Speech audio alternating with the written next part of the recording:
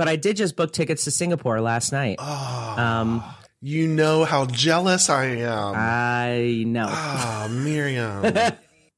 I'm coming to WIT. Yep. And so I'm going to be in Singapore in October for the conference. I just booked hotel and air and everything. And it's been 4 or 5 years since I've been there. So okay. It's amazing. Excellent. Wow. That's good. I've been all over. I've never been to Singapore. It's like in my top 3 of places I still want to go. I am so jealous. Miriam. You should come and come to Shanghai as well. Welcome to Connections with BCD Travel, an ongoing conversation about the modern-day travel program, the impact of technology and digitization, and how travel buyers can take control and drive change. Each episode leaves you with practical, actionable advice and solutions to support a variety of program needs. Let's start connecting. Hello, everyone. Welcome back to Connections with BCD Travel. I'm Chad Lemon. And I'm Miriam Moskovich. As always, if you are enjoying the Connections podcast series, please leave us a review wherever you're listening to this podcast. And if you're not enjoying the Connections podcast series, please stay far away from the review section. So, Chad, a few weeks ago, you told me that about 10% of our listeners come from the Asia Pacific or APAC region, right? Yeah. So I thought it would be interesting to invite one of BCD's most visible leaders onto the show and talk about what's happening in the world of business travel and how BCD is helping stabilize the region. And I thought that was an excellent idea, Miriam. So on this episode, we have Jonathan Kao, Managing Director of China for BCD Travel and a highly recruited speaker in the region. So welcome to Connections, Jonathan. Can you tell us a little bit more about yourself? Yes, thank you, Chad and Miriam. Delighted to be here. As the Managing Director for Greater China for BCD Travel, I oversee our operations and strategy in the region.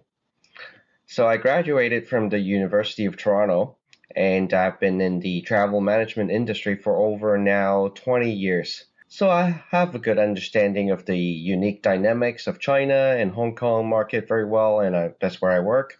And I'm lucky to have some of the privilege that of speaking at some industry events, maybe TV, sharing some insights on business travel management, and also what are some of the latest trends in the industry, and of course, the nuances that we see in the China market, because it is a very different place. And I enjoy helping companies navigate the complexities of travel management all the time. Well, we're thankful that you're here, and I'm really looking forward to hearing your perspective about business travel in the region. So let's do it.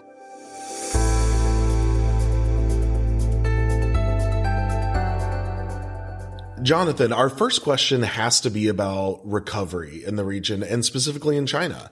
It's no secret that this part of the world has been a little slow to reopen post-pandemic. So can you give us kind of like state of business travel in the region or country? Certainly, Chad. The recovery of business travel in China has been slow but steady.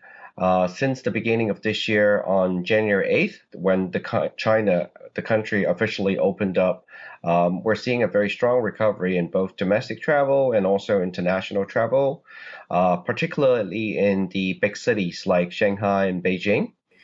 Right. So at the moment, our domestic flight capacity is already at 105% in July, so last month. Oh, wow. Yeah, so it's actually more flights now than in 2019. In addition to this, due to the slowness of international flights recovery, a lot of the Chinese carriers are actually using the wide-body planes on domestic routes, so adding quite a bit of seats to the domestic capacity.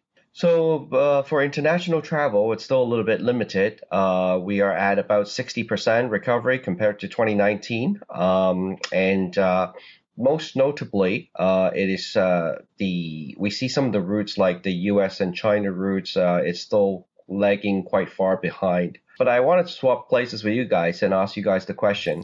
Okay. Can you guess now how many flights there are per week between U.S. and China right now? In 2019. In 2019? Yes. 2019. I don't. Per week? Maybe around like per week. Yeah. Like 200, 250. Miriam? Yeah, what do you think? I was going to say 130. Yeah, try again. So there were on average around 330 flights a week between the two countries in 2019. Yeah.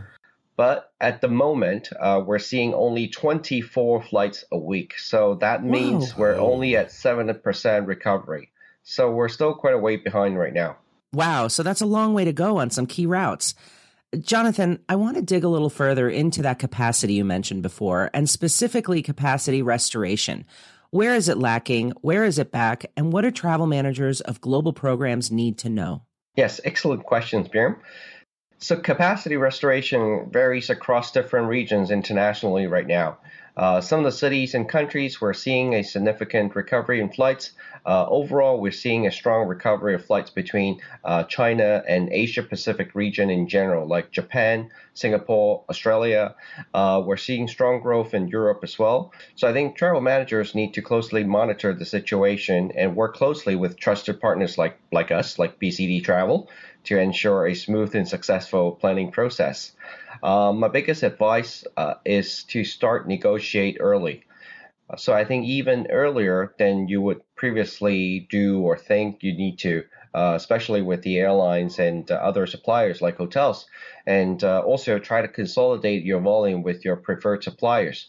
It's going to be very, very important in this market where the capacity or the supply is still limited. So you see those trends continuing into next year and 2024, right? Yeah, unfortunately, yes. We anticipate a gradual recovery in the second half of the year. I think the pace will depend on various factors at play right now. So there are a couple things. Most notably is the government policies and geopolitics that we talked about. I think the other challenge we see is with regards to visa. So right now, we're seeing a huge bottleneck for visa applications in China. So for China travelers going outside. For example, if you try to get an appointment for a U.S. visa application today in Shanghai, the earliest time would be in November. Oh my so gosh. That's 4 months away. And for German Schengen visa, they're going to tell you to come back next year, as the earliest appointment won't be available until in 2024.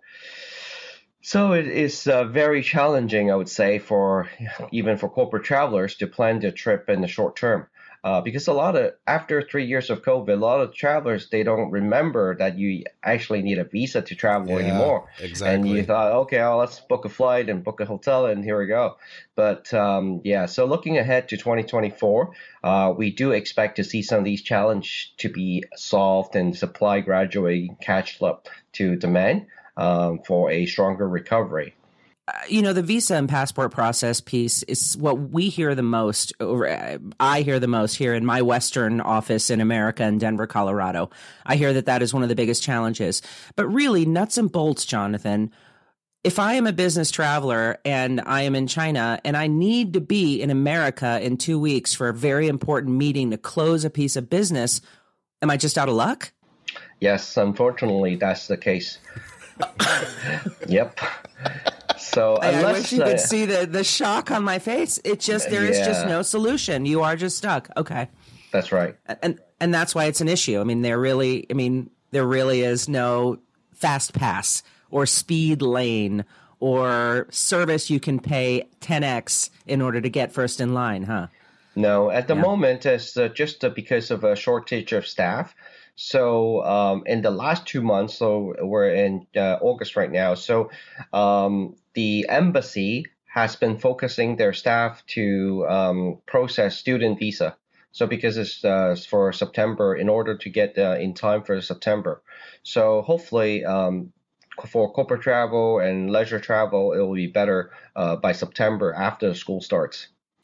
Well, speaking of visas, many of our listeners either manage or work for global programs and may have already started or will return to managing travel into and out of China or the broader region. So is there anything that travel managers need to keep in mind regarding visa or passport services? Any tips or things to remember from you? Yes, absolutely, Chad. So passport visa services are crucial when it comes to international travel, and it's even more so right now.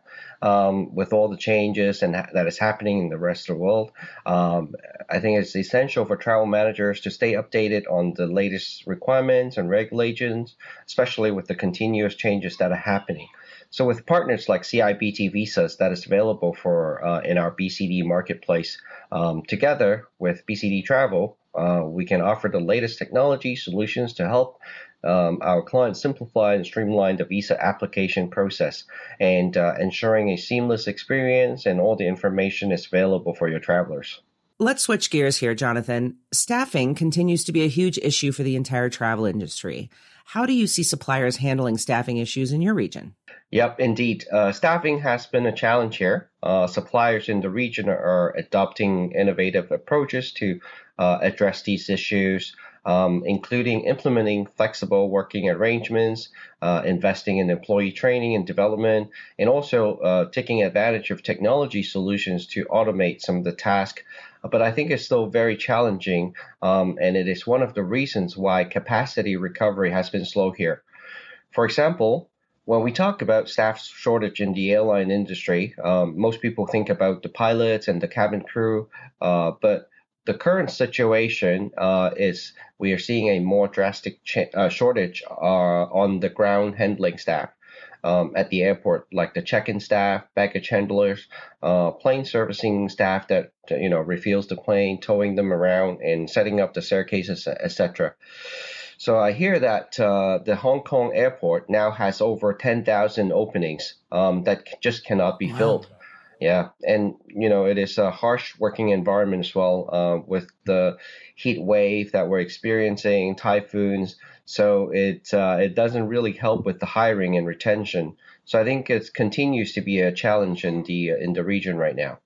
Well, so now that we have that, kind of well-rounded view of business travel in the region and China specifically, do you have any suggestions on how travel programs move forward with their travel plans? Yeah, certainly, Chad. So travel managers need to be agile and adaptable. I think it is now more important than any other time to be innovative. And with all the information that is available, we need to collaborate with trusted partners in the region and also take advantage of technology solutions that have real-time data, traveler insights. By embracing an innovative and adopting proactive approach, travel managers can navigate the changing landscape and deliver exceptional travel experience for their organizations. Great advice. But I do want to throw you one curveball before this session is done and ask about low-cost carriers or airline startups. Any notable entries or changes to that landscape in China? Yeah, actually not a whole lot in China. Most of the airlines here are state-owned, so owned by the government. It is quite difficult for LCCs to start off, but one notable exception is Spring Airlines. They offer both domestic and international flights, majority out of Shanghai, which is their headquarters. At the moment, LCC only represents around 7% capacity in China. You just mentioned domestic and international flights, and I'm curious about your take on key routes and business destinations. Yes, absolutely, Miriam. In terms of international travel, we're seeing a gradual recovery in popular business destinations like Singapore, Hong Kong, and some of the European cities. However, one of the market that is lagging behind is Japan. So prior to the pandemic, there were 3 countries that enjoyed a 15-day visa-free travel to China, and they are Singapore, Brunei, and Japan. The visa-free status was suspended during the pandemic, but Singapore and Brunei status have been reinstated just a couple of weeks ago. However, Japanese travelers currently still require a visa to come to China, which causes a softness in the demand. China has been an important market for Japan as approximately 30% of Japan's total international flight capacity back in 2019 was to China. So this is not good for corporate travel between the two countries right now. One last question. Can you talk a little bit about sustainable travel program priorities for China versus APAC versus globally? So while some of the similarities in travel program priorities across China, APAC, and also global context, there are also unique aspects to consider. In China, for example, there's a strong reliance on rail for business travel because of the high-speed rail network can go up to over 350 kilometers an hour.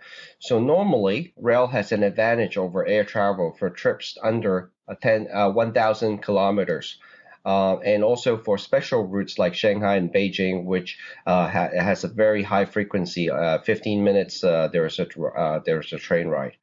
However, there's also a growing recognition of the importance of sustainable and responsible travel practices. This is mandated by the Chinese government with a goal of reaching carbon neutrality by 2060, which aligns also with global trends. But one thing that is different in China is whenever the government sets its goals on something, we immediately see a lot of action in the marketplace. So for BCD China, we are working with Advito as we speak on this, so stay tuned for more information. And Jonathan, anything to add before we close this segment out?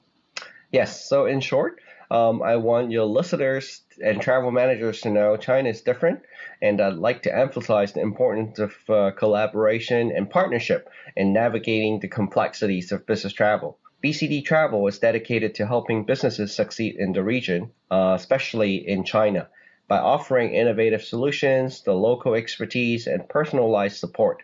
Together, we can overcome challenges and unlock new opportunities in the evolving landscape of travel here in China.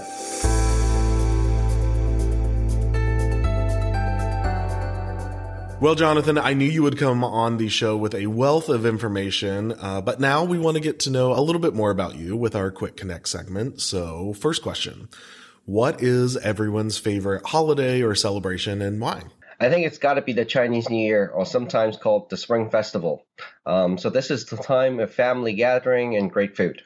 I think mine would have to be Halloween, simply because classic. I love, even as an adult, dressing up with my friends, going bar hopping, and just kind of being ridiculous for an evening.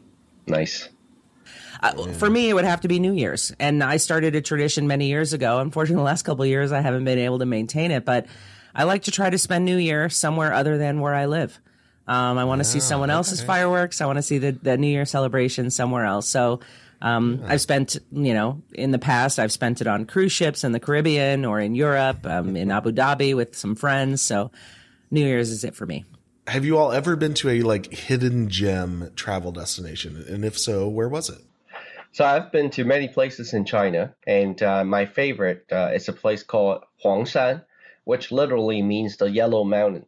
It is not a tall mountain in terms of elevation, only around 1,800 meters, but it is well known for its scenery with the clouds and the snow and the vegetation as well. It looks like a different place every season you go. I, no secret, live in the USA, and I had to live for a few months in the state of West Virginia. Very small, not very populated, but just naturally beautiful. And there's an area called the New River Gorge Bridge that was home to, for decades, the world's tallest single arch suspension bridge, I think is how you say it. And it's just... You go out on these mountains and it's just, forest as far as you can see, nothing else around you. And it looks like something out of a movie or a painting. It's just unbelievably beautiful. So very hidden gem. Wow. Nice. Well, I myself am a hot springs kind of person. So I would say one of the hidden gems, maybe it's not so hidden out here in Colorado, is Mount Princeton, the Collegiate Peaks out on the western slope in Colorado. There's hot springs there. There's natural hot springs, and they're mineral springs, so they don't smell like sulfur. So when I need some R&R, I like to cross over that first set of Rockies and head down into the western slope near South Park. Yeah, a little R&R for you, and a little hot springing. Yeah. When you transit in Japan, you should go to one of the onsen there. They have a lot of onsen in Japan. Yeah. The hot springs. Yeah.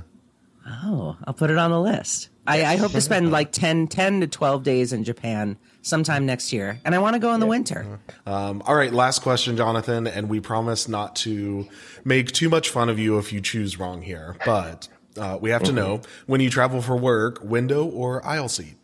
Aisle for sure. I really hate the feeling that I'm getting stuck on the window side and have to ask someone to excuse me. When I have to go, I have to go. Well, then the three of us would travel well together. Miriam and I are both window seat people. God, I don't know. it all feels uncomfortable to me for some reason. like Jonathan said, when he needs to go, he needs to get up and go somewhere. He's gotta go. I don't know where he's going. Yeah, you only have a few feet of clearance. Where are you going? Yeah, exactly. Where are you going? Oh, man.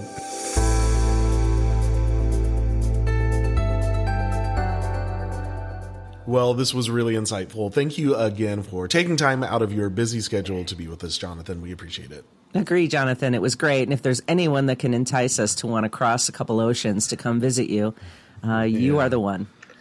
Well, thank you for having me here, and I look forward to seeing you guys in this part of the world. If you're a travel buyer, frequent business traveler, or just someone who likes hearing about travel in the Asia Pacific region, be sure to like, subscribe, follow, download, you know the drill, the Connections podcast to stay up to date with new releases and listen to your favorite episodes. Thank you for connecting with us. BCD Travel helps customers travel smart and achieve more. We make this happen in over 100 countries with a global client retention rate of 97%, the highest in the industry. Learn more about the information you heard today and what BCD Travel can do for you by visiting bcdtravel.com/podcast.